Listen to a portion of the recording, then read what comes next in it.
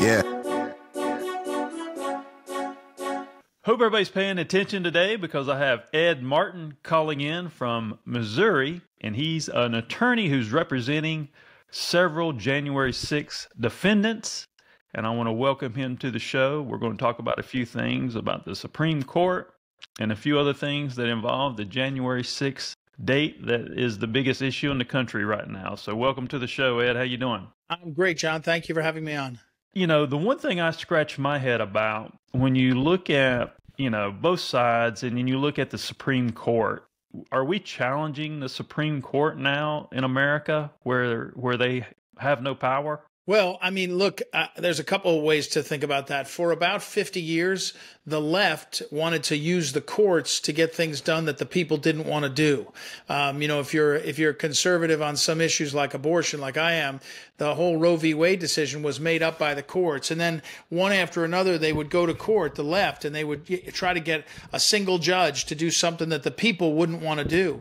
Now that the court is more conservative and I think sticking to the Constitution, I feel like the left and the Democrats especially want to try to destabilize the court. They want to say the Supreme Court is not the ones we should rely on, and we should ask questions about their background and their spouses and all this kind of stuff, and try to delegitimize the court. Look, our Supreme Court should not be running our country. That's not how it works. They play a certain role, and I hope that they play that role well. But we shouldn't want our system dominated by the courts. It should be dominated by free and fair elections in which representatives are elected to serve we the people. That's the way it's supposed to work. So I think we're straining the court system.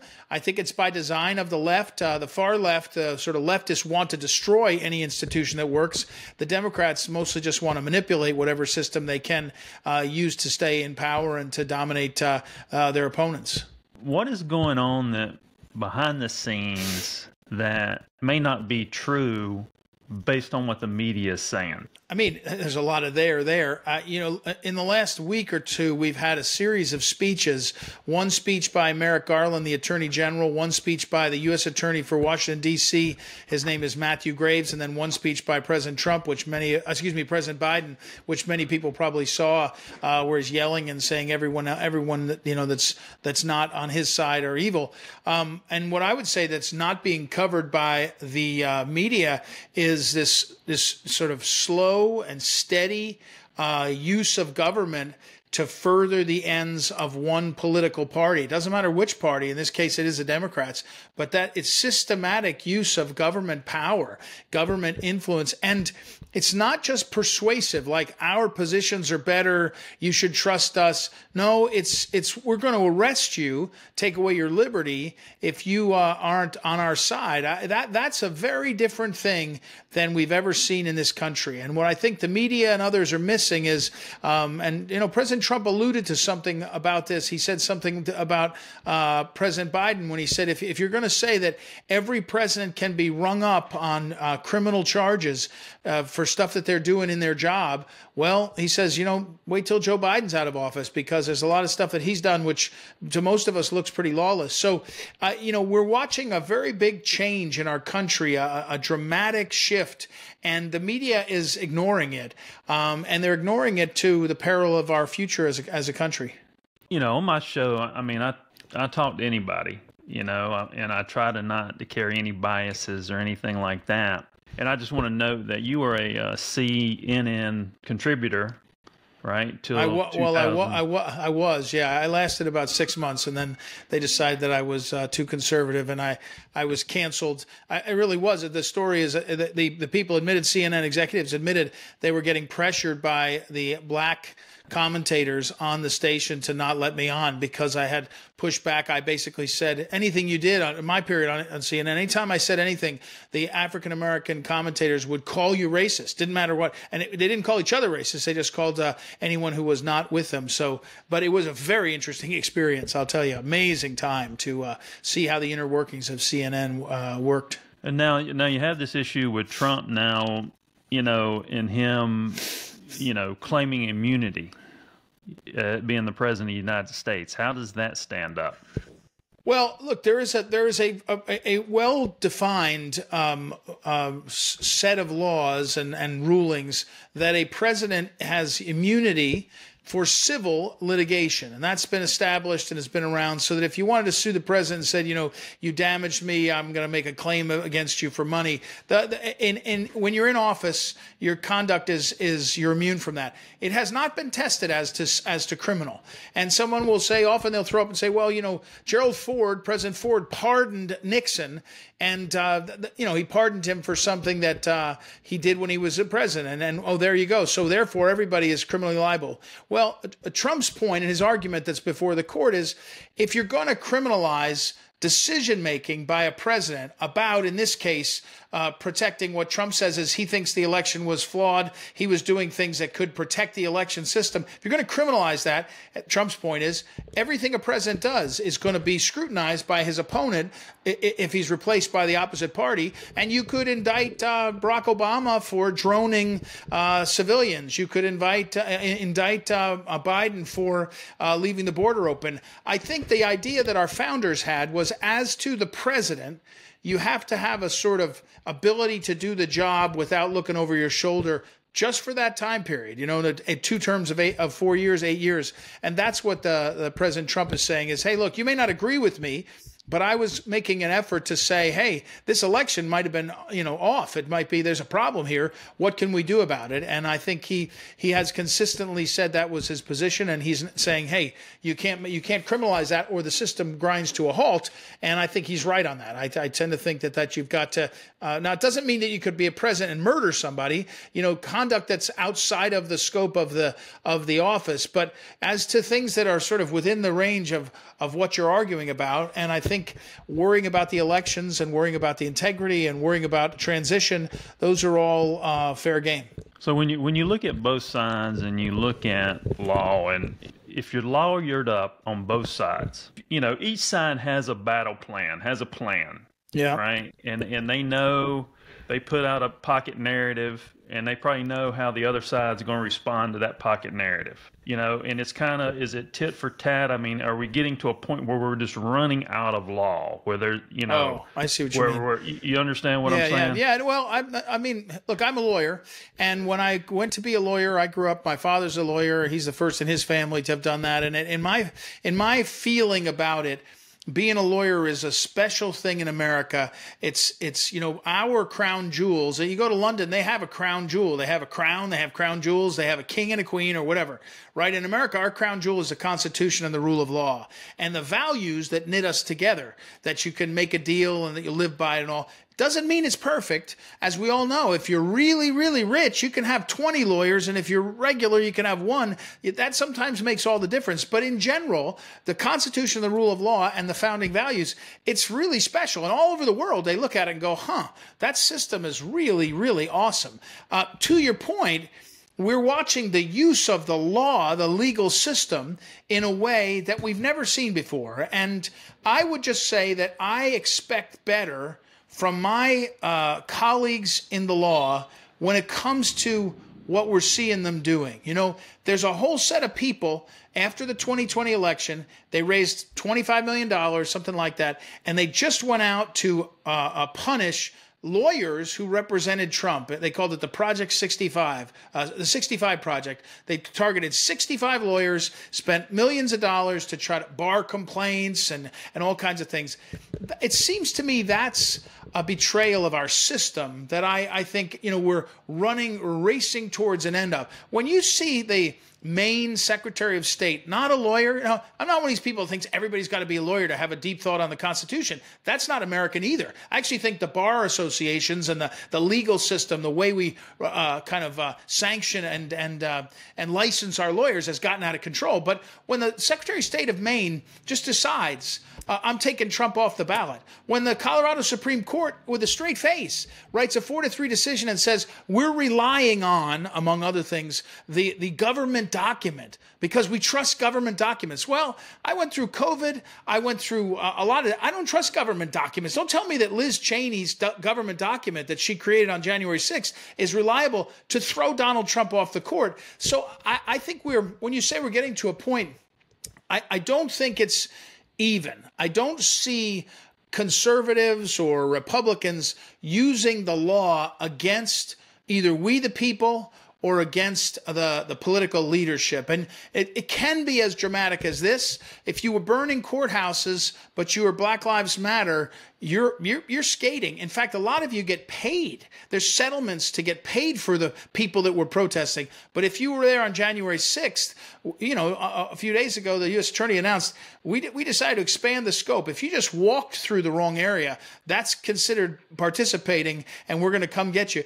This is, again, it's not just that it's unfair or uneven. The system is not supposed to be used this way against we the people, and we're in danger of much bigger loss than just a couple hundred people going to jail, which is terrible, terrible stuff. It's a much bigger thing because of how central it is to what makes America work and what makes us different than the rest of the world. So I had the shaman on the show as well. And, we saw the video of, them escorting him in and several people in.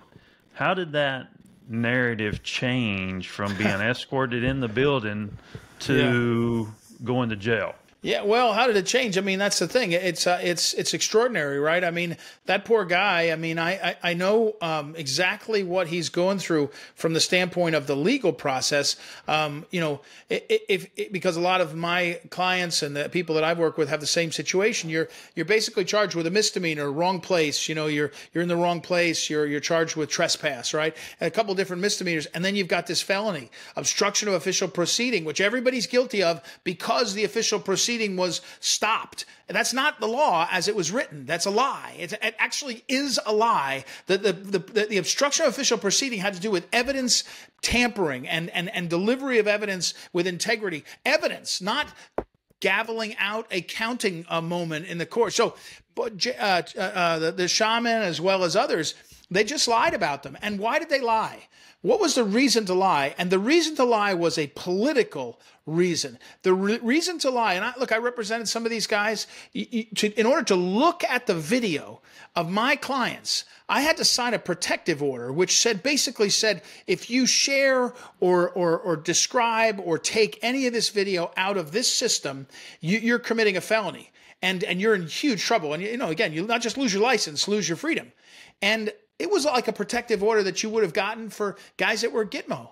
For guys that were at Gitmo and that were suspected of being, because why? Because they needed the narrative to be about a terrorist act, an insurrection. No one's been charged with insurrection, not one person. If they can say out loud that 60 courts have looked at claims of election integrity and no court has found any election integrity, now I happen to think that's a lie. Most of the courts didn't get to it. But if they can say that, I can say this. There have been no courts that have found insurrection, not one.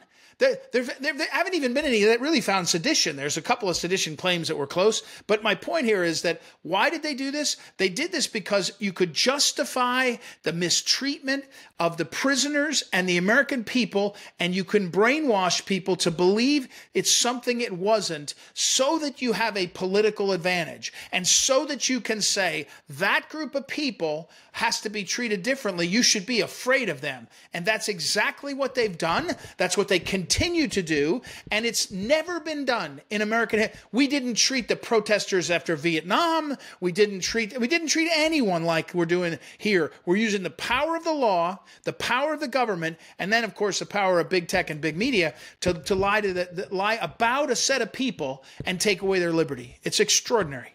I mean, what's the underlying reason of why? I mean, what, is the government just a show? Is it a TV show? I mean, what are we doing here? Well, there's a couple answers to that. One is, I think it's corruption, broadly speaking, small c corruption, meaning the system has gotten rotten. If you ever have I remember we had an old walkway out in the woods where I was growing up. You go hunting. After a certain point, the whole thing started to rot, and it's just rotten. Okay, so I think there's a systemic rot in the whole of the big, large and massive government. But in the case of this situation here, you have to look a little bit more with a little sharper focus. And by that, I mean, what are they trying to stop? What is it that is so threatening? Now, look, you mentioned I was the chairman of the Missouri Republican Party. I was on the RNC. I was chief of staff to the governor of Missouri 20 years ago. I've been involved. I was election board chairman in St. Louis in Missouri. I've done a lot of different things. I've seen the inside of a lot of different spaces. The thing that Trump threatens them the most is he's not able to be owned by them. He's not even able to be consistently influenced by them. And I have to think at a certain point, that's what threatens them the most, because it doesn't make sense. He's not even as conservative as I would like. I'm a real conservative. He's kind of a half conservative. He made mistakes on COVID. He made mistakes on lots of stuff. But they can't stand somebody who is not able to be controlled. And I say that carefully, but I will tell you, it looks to me like everybody else is able to be controlled in some way or other, and especially when it comes to things like the international, war-making machinery and the control in the world, that kind of stuff. I worked for Phyllis Schlafly for a long time.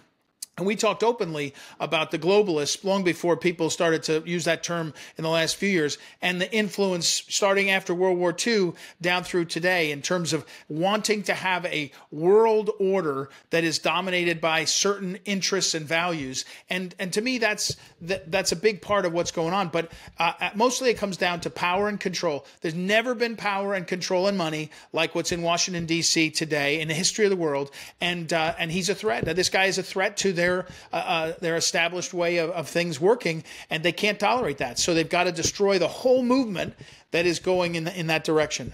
Well, before Trump got into office, politics was not really a thing. So now it's a thing. I mean, it's changed. He shined a light on politics, and people are diving deep. I mean, when you talk about the globalists, who are they? And why aren't we addressing that? Why aren't we talking about that? Are people scared to talk about that? Well, I would say this about you're right about one thing, that politics has certainly gotten a lot more attention. My old boss, again, Phyllis Schlafly, used to say politics is where the action is, meaning you can influence what happens in people's lives, at the local level as well as all the way up. Look, she wrote a book in 1964 called A Choice, Not an Echo. I was just discussing with someone. It came in and around the time period where there were some people writing about how the world monetary system and the world, the system that the world interacted on at the Fed, also in terms of international politics. Henry Kissinger's ascent, he just died last month. I mean, in my mind, he was a terrible, terrible influence on world politics. You've got the Soviet Union, then the Chinese communists, the sort of communist thing growing. So when you say who's the globalist, there's a couple different ways you overlay that. One is the world business community, which really exploded from about 1975 on to today, where those are not nationalists, those are moneyists. They're maximizing their corporate profits, and has an impact, right? I mean, that's an obvious impact. Of course, the EU and the Europe and the UN have this massive infrastructure that has transformed large segments of Europe. And people say, well, and Americans say, well, Europe, we're sort of the successor to Europe. We're America and all. Well, Europe's been around for a couple thousand years and had a weight at the center of its culture and its commerce that is really deteriorated. I mean, most of the economies in Europe, with the exception of, say, Germany, are really shells of what they once were. And same thing with their culture. I mean, you go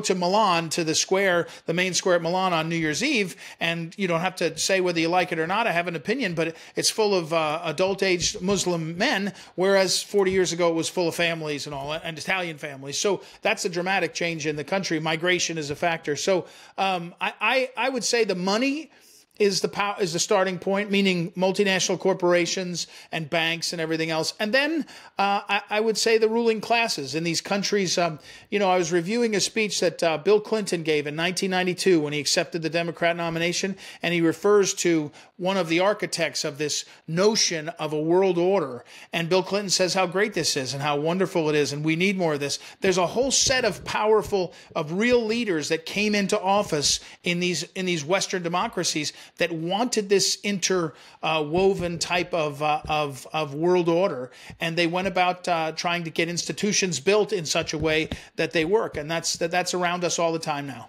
You said being controlled earlier, and you think about Biden. You said he had this outburst, I guess this last speech or whatever. Yep. I mean, how is Biden off camera? I mean, is he really, is he, when you think about a guy who's 80, how old is he, 80? 80, 81, yeah, something like that. Yep. Is he really, is he really attuned to what's going on? Is he really making some plays here? Well, I haven't seen him in years myself. I met him a few times, probably 5 years ago when he was VP and before that. But I think it's safe to say that he doesn't seem that way. It's safe to say that there are people around him that tend to dominate the decision making. One of them was Susan Rice, who's now left the White House, but John Podesta. There's a half a dozen or a dozen of these old hands that have been in and out of the Obama and Clinton and Biden White House. But I don't really mind that. Look, I was chief of staff to a governor. I don't mind that the principal is not necessarily the day-to-day in every way, but he or she has to have the hand on the rudder. And if other people are rowing and other people are putting up sails, or I'm losing the metaphor, but you get the point, then that's fine. I mean, but what you see more than anything, I thought you were going this direction. It's Joe Biden had a 50-year career in American politics at the highest level. He before Menendez was arrested and charged with Bob Menendez, the senator from New Jersey, charged with the looks like some corruption.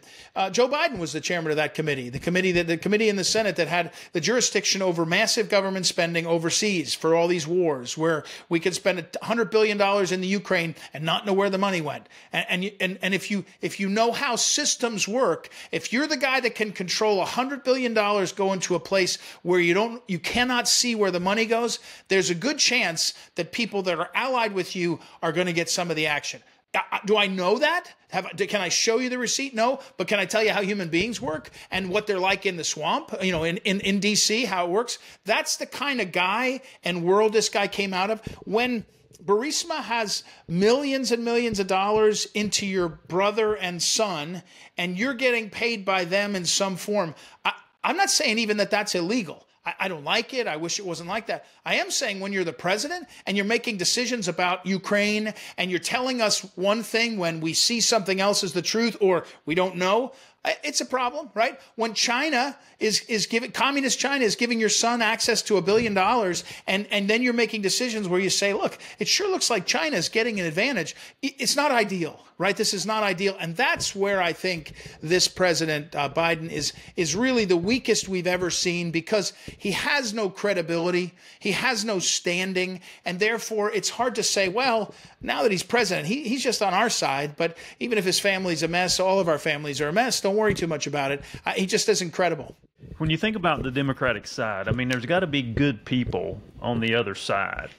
I mean, where are these people? Where are their voices? You know what I'm saying? I mean, everybody can't be bad on both. You know what I'm saying? Yeah. Both sides. Yeah. Everybody's going after the jugular, and right. They want to take each other out. Where are the good people on both sides? Where's those voices? Yeah. I mean, here's the thing I would say about that, and I'm not probably ideally situated because I see a lot of it up close.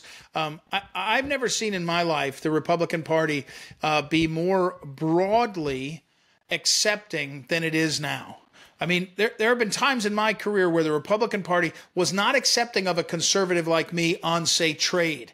When I was on the RNC and I was saying, no way to multilateral trade deals. I don't want more free trade. It's killing our jobs. I was not welcome in the salons of the Republican Party. That's changed, and big time, right? On immigration at the time, I'm a guy that wants zero immigration. I want to pause and get a grip on what we have in this country. Pause completely, because that was not acceptable. And similarly when Trump got elected, his positions on criminal justice were too moderate for me. I'm more conservative. His positions on promoting worldwide gay rights, which is what Trump was doing, too liberal for me. And yet I said to myself, you know what? In order to take a guy that can stand up to the Chinese communists and be able to stand up to the higher education I'll be the guy that has to. If you're a Democrat now, you can't even be pro-life. There was one pro-life Congress, U.S. House member left, and they primaried him. Pelosi primaried the guy. He's from Chicago, and he lost. You can't even be a pro-life Democrat. You used to be able to be pro-life. You used to be able to be anti-communist. You used to be able, and it's like this extreme set of religions. When Joe Biden's campaign manager was on, I think it was Meet the Press over the weekend, he was asked, "What's your priorities?" Number one priority, day one, is restoring Roe v. Wade. Well, I mean, I understand for a chunk of the population, that's a big deal. But for most of the country, it's inflation, right? Number two was insulin. Number three was school loans. And I'm thinking to myself, again, those are constituencies in a Democrat Party, like the Green movement. But for us, we the people, broadly, we're looking for lower inflation, more opportunities, more ability for our kids to dream of what's going on, not these narrow things. So when you say where are the Democrats, you'll see these kind of people pop up, and you say, well, RFK Jr., he's too liberal on some issues, but he's challenging my mindset and others' mindset. That's kind of cool, right? On COVID, on pharma, Tulsi Gabbard, pretty liberal on lots of stuff and challenging. But in general, their party is so doctrinaire, and they're really honestly.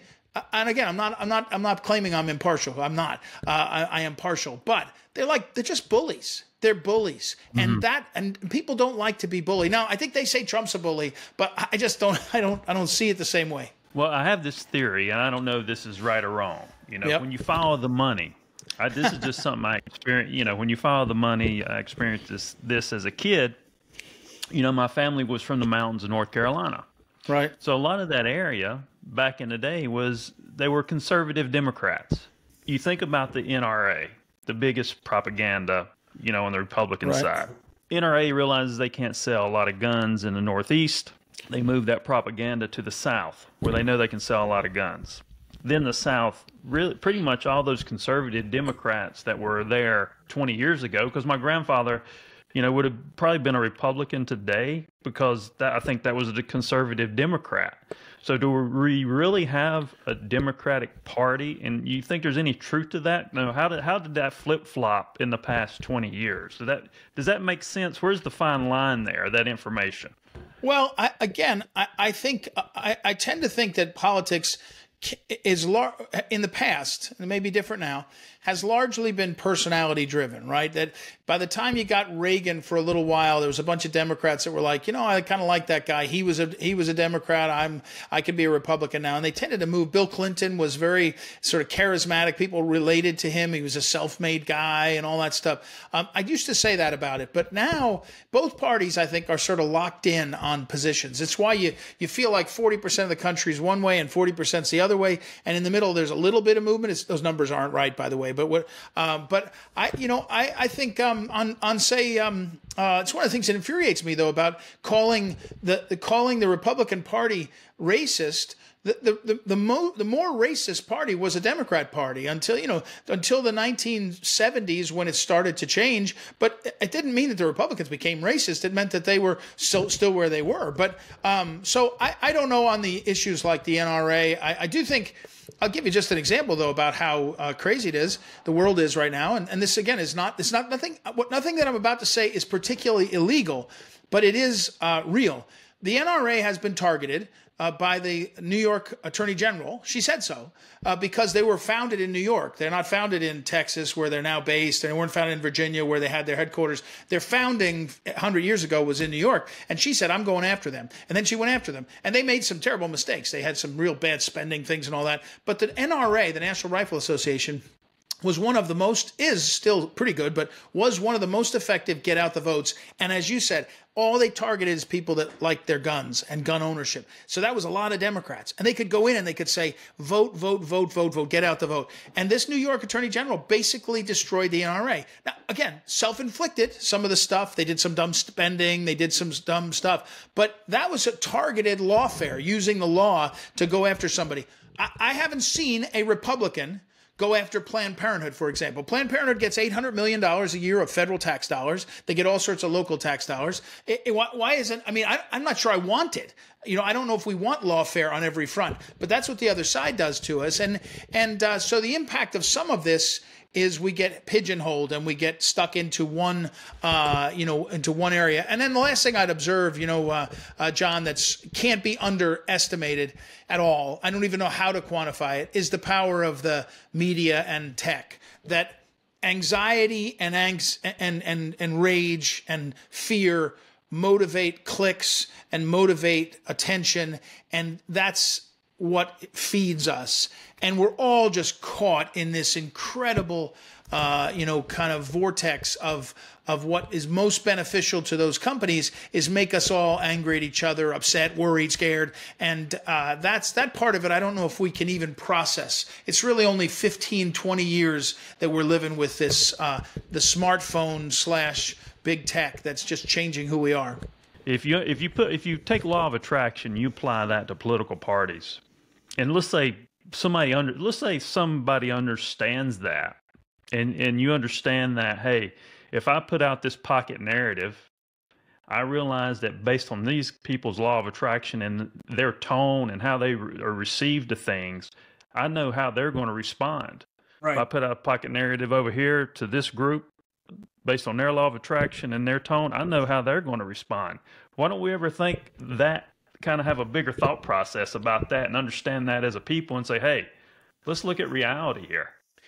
Well, I'm with you. But I think, when we were growing up, I don't know how much age difference you and I have. When I was growing up in my small town, we did the Pledge of Allegiance at every time you turned around. We did the national anthem. We did the what I would call the positive brainwashing of patriotism, of believing in this togetherness. And we're living in a time where what appears to be and by the way, not just the left, right? I'm not excusing the Republicans or the conservatives, because we're all in this, and we're all making mistakes. But we're in a period where we're just over and over. And I do think the left is worse. I think that they live and love to divide, and they live and love to denigrate institutions. And but we take the bait way too much. But I think we're teaching our kids and teaching ourselves to feel bad about things that in the past we taught ourselves to be proud of, and then you do better still, right? It's be proud of your past doesn't mean you're perfect. And so while I agree with you, we should be thinking that way. Right now we're caught in this kind of spiral. I hope it's not a death spiral for America, but it's a spiral that's not. It's hard to feel a lot of real life-giving things in a lot of this stuff that's happening, right? It feels sort of dead and hollow. Going to your cases and you representing some of these people with the January 6th issue, you got boots on the ground. What are you dealing with in your situation? Well, a couple observations there. I've never seen anything so unfair in terms of how they're characterized, how these people are characterized. Insurrectionists and felonious and all this stuff. And it's just, they're not perfect. I mean, they're not perfect people. But a couple things I'll tell you that are really, really tough to take. If you had money, if you're middle class or upper middle class, you probably got a good enough lawyer that you're not the one stuck in jail right now. The ones that stuck in jail are working people, regular people. I don't know how you say that. Normal people. They're not worried about their mortgage. They're worried about rent, right? They're not worried about their car payments. They're worried about the carburetor, right? When we were doing a drive at the Patriot Freedom Project right before the Christmas, we weren't trying to figure out how to get a ski trip for the families. We were trying to figure out how to get turkey dinner, right? So there's a part of this that's really a sort of a class warfare too, where you're beneath us. And that's just evil stuff. As you know, bullies are, sometimes I think we recognize that bullying is like some of the most evil thing. It's so demeaning to individuals. And so that's a part of this that's really troubling, is that there's not more of a sense of the humanity of these. And on Saturday or over the weekend, I was with some of the families of these Jays. The kids are devastated. I mean, they're just, imagine you take dad away and meanwhile, everybody's telling you your dad is a terrible human being because he was at January 6th, and before that he served in the military with honor. He served in the law enforcement with honor. I mean, it's such a mean thing. And then the final point on this that's so troubling is the willingness of the participants who are willing to be a part of this. That I feel like should know better. Pelosi and Liz Cheney and the Congress, they spent almost $20 million. The Select Committee, they lied about it. They didn't get to the bottom of the pipe bomber. They didn't get to the bottom of the guy that built the gallows and the noose. I mean, they just basically said these were terrible people. I've looked at thousands of hours of video. I've gone into the House thing. I've gone to my clients. And when you watch it, 99.9% are normal people. And they're going through the building and they're trying to figure out what to do. And it's a cold day and they're talking to each other. 1% or 0.1% got out of hand. And some got out of hand in really crappy ways. But we now know there's lots of things about the whole day that were hard to figure out and hard to understand how they could be allowed to happen. I mentioned I was chief of staff to the governor in Missouri. When we would have major public events, I would get a briefing by law enforcement on what to expect. And we would know that there was intelligence assets in the crowds at the 4th of July event. When Ferguson happened and they burned Ferguson to the ground, I was chairman of the Missouri Republican Party, but my friends were cops. They had infiltrated the guys that were burning Ferguson down to get intelligence, right? They had assets in there. That's how this always happens. So something didn't work on January 6th dramatically. And the people that are participating in making this sound so evil are the people who should be better. They're supposed to be the elite, the lawyers, the judges, the government, and instead they're just dragging the country and these people through this hellish thing. And the only way I can justify it or I can see what they're doing is that they're trying to hang on to power and they're trying to hang on to influence and they're willing to do anything to have that. And it's like watching a crime happen every day when you see how this is going on and what's happening, and you're wondering why no one will stop it, join you in stopping it. I mean, do you think because we're so divided, do you think that it's, if I'm on this side, if I'm on this Democratic side, and because we're so divided on all these issues, do you think it's, this guy might be a good person, but you think it's ego that they fall in line with everybody else? Well, because I have such I like to think I have an informed and faithful understanding of human beings and myself and my own failings and my own that I don't know whether it's ego or fear. I know that there was some very interesting writing done during the Soviet communist era. One of the essays was called "The Power of the Powerless." And it was about, one of the segments was about a shop owner, and the shop owner would put a sign in the window that said, "Workers of the world unite."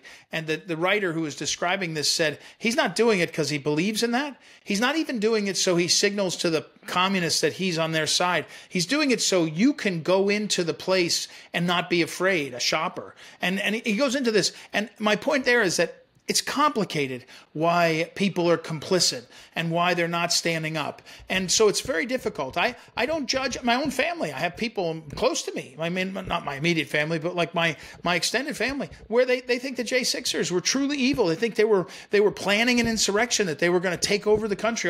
And they can't believe that I work with them, right? And so it's hard to understand, but so I don't know if it's ego only. But I go back and I say, leaders have a responsibility to help the people that are in their group or their tribe or their family. As a father, I have a responsibility to my kids to lead them, not to tell them what to do, but to inform what they're doing. We have leaders around us that are lying to people, that are misleading people, that are manipulating people in a direction that's so unholy. It's so it's so not kind, that it's really hard to understand that part of it's haunting. I mean, I actually think Joe Biden is kind of addled. So when I see him yell and scream, I think, what a sadness. I mean, my wife works with senior citizens, and I know a lot of, and I think this is a sadness. But on another level, I look at some of these people that are kind of bragging. Matthew Graves, this prosecutor, bragging about just destroying people's lives. That's haunting. It's very, very odd. I mean, when you look at it, because if you just look at it from a rational standpoint, you can see where the darkness is. From my perspective, I don't care what party you're on. So it's just like, I'm just like, are people asleep at the wheel? Or, I mean, it's just very odd to me, because I try to weigh, anybody's opinion and try to decipher what the deal is, but it's very, very interesting.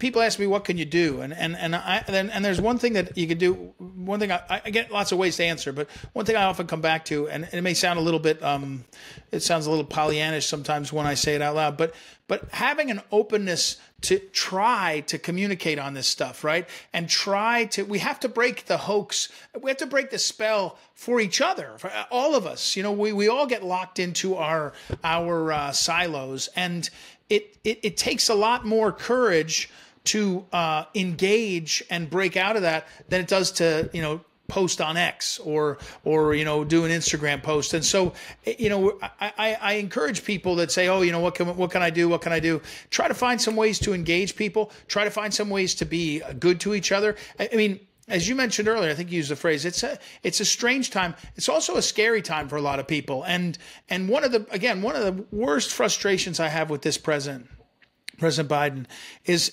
he's a one-trick pony. And by that, I mean, he doesn't have an argument that he wants to win. He just wants to scare people. And people do get scared. And I tell people all the time, COVID, again, I mentioned my wife works with seniors. Senior citizens are like little kids. Our elders are like little kids. They get scared. They got a lot that they're uncertain of. They don't have as much. And people get scared. And being scared is really, really crappy. It's really bad. And if you're lonely and scared, and this guy, this president, that's his one trick, is to try to scare people. Be afraid. Be afraid. Be afraid. It's like the least life-giving thing you can do. So, I worked years ago. I worked years ago, John, with John Paul II, the Pope. He appointed me to go to Rome, and I went for a month, and I worked in his office with him and others. And if you read his writings, he came back to he lived through the Germans. He had seen the Holocaust. The friends that were executed. I mean, he'd been through a hell of a time period in history, and he constantly returned to be not afraid, and to the fact that Christ calls us to not be afraid. So when the world is saying fear, and our president is saying fear, try to find your way back to what Christ was teaching and teaches us, which is be not afraid, and try to spread that, because we owe it to each other to have that. That's our best. And it's as you said, it's a strange time. Well, I mean, I think people come insulary within Yes. their own environment. Yep, and that's true. Think that I think there's a certain age range, because I see it sometime with my parents. My parents are 77, and I think that age range of people, just because Yep. that was that what they lived through was Americana. When you become insular in your own environment, and society is over here, you're not paying attention to society, and it's passing you by, and you don't let that play a part in your decision making. I think that creates some problems as well. Yeah, because I call it the country club effect. Because I think sometimes some of the richest people in the world are dumb as hell, because if you're rich, you go to the city, you Yep. work all day, you come home, you go to the country club, everybody in the country club greets you, they love you, you Right. start to believe your own bullshit, and you kind of forget out here what really society is doing. I Yeah. think there's an age range that is hung up in there, where they're not really paying attention of other things that are pushing society a different direction, if you will. Yeah, I like that. I think that sounds right to me. I think that's right. And we'll all fall for that, right? We all fall into that trap. We can fall into that trap. So, whatever we can do to break out of that's important. So, yeah, thank you for the chance to talk. Yeah, man. Well, I appreciate you coming on the show, and best of luck to you. Yeah. This has been attorney Ed Martin, and I am John Edmonds Cosma, the CEO of Bang Productions. Thank you.